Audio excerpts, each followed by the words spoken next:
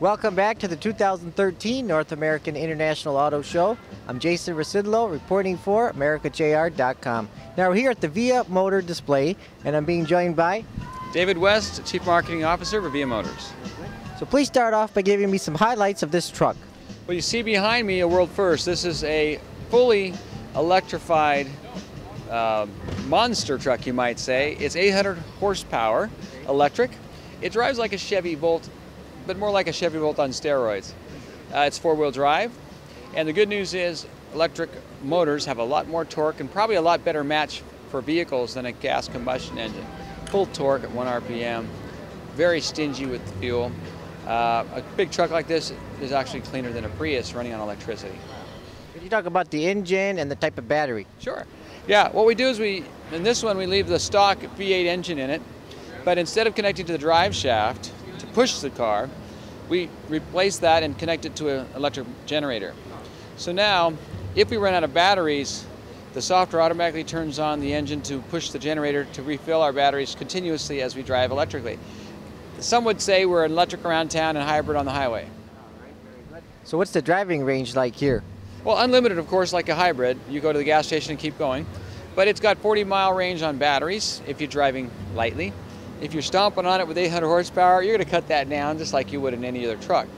But it's very stingy. A truck like this, you could probably save yourself $400 a month on gasoline because you're now buying electricity instead. Most people are probably wondering, what's the charging time like on a vehicle like this? Well, if you plugged it into a regular outlet in your garage, it'd be overnight.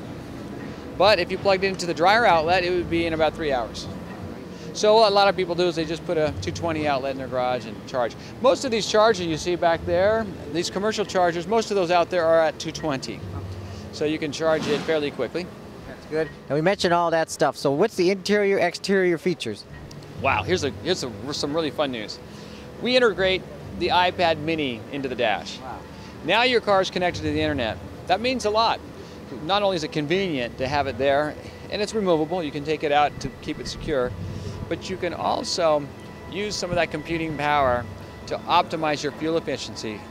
We have software in it called Smart Drive. And what Smart Drive does is that it watches you drive and it helps you mitigate your how to manage your battery power a little bit better. A lot of cool stuff.